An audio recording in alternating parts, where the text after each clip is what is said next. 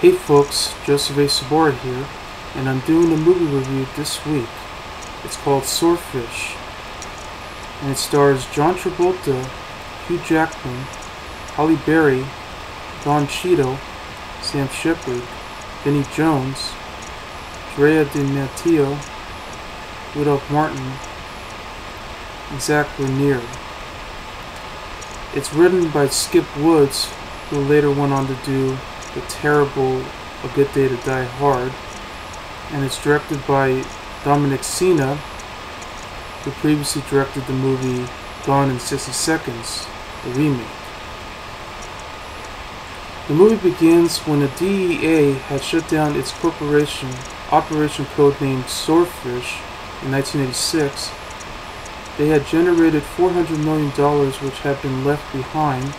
15 years of compound interest had swelled to $9.5 billion.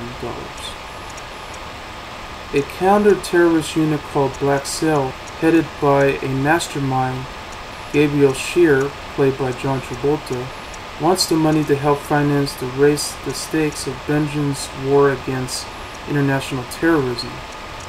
But it's all locked away behind a super encryption.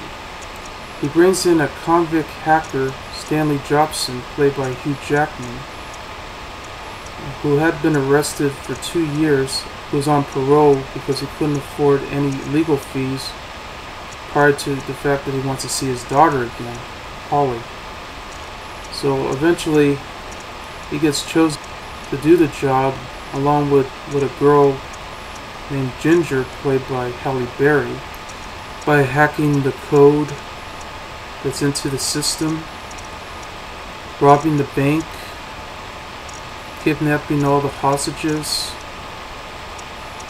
and let them ride into the flying bus, which is pretty silly,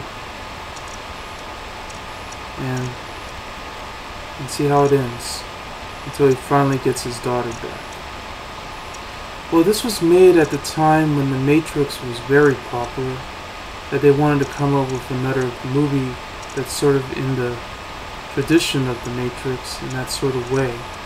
But it's more like a spy thriller that works so well. That's with intelligence and cooperative and everything. Because even though this is the same producers that was behind The Matrix.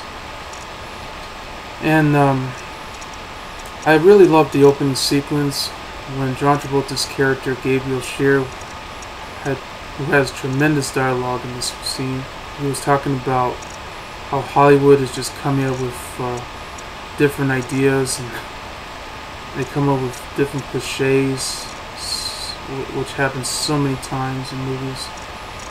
Kind of an interesting quote that he was mentioning about that.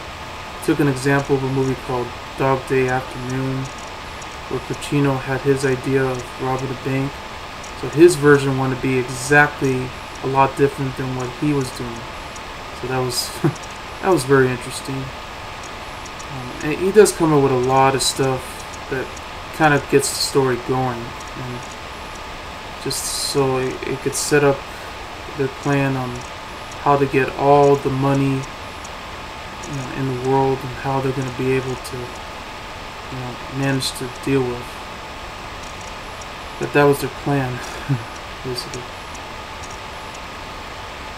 He has a great cast too. I think John Travolta was the best choice to play a mastermind and an awesome bad guy, prior to his awful film Battlefield Earth, because that came out before this movie did, and it was a much better film than Battlefield Earth, that's for sure.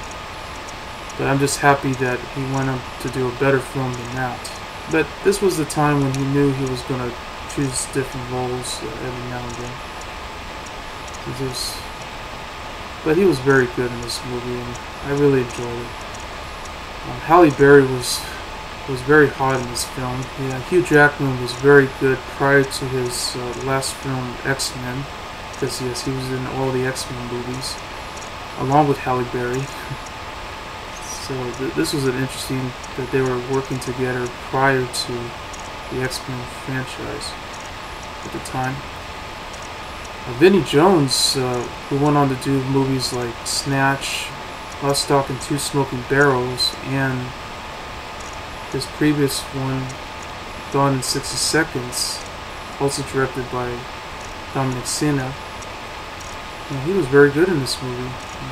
He's always playing those badass type roles. He's always playing, a guy with a huge attitude.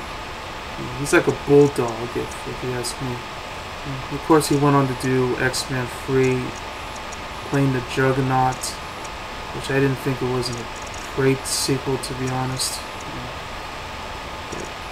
But he's been doing a lot of films over the years. Don Cheadle was very good too, as the FBI agent, trying to track Gabriel down from his plan that he's coming up with. And he arrested Stanley, but he was trying to find a way to be able to see his daughter back again. This was a pretty well-made action spy thriller that I've ever seen, because one of the memorable scenes in this movie was the flying bus, which was hooked up to a helicopter filled with all the hostages that he captured inside the bus, and it flew all the way around downtown LA, knocking into some buildings, crashes everywhere.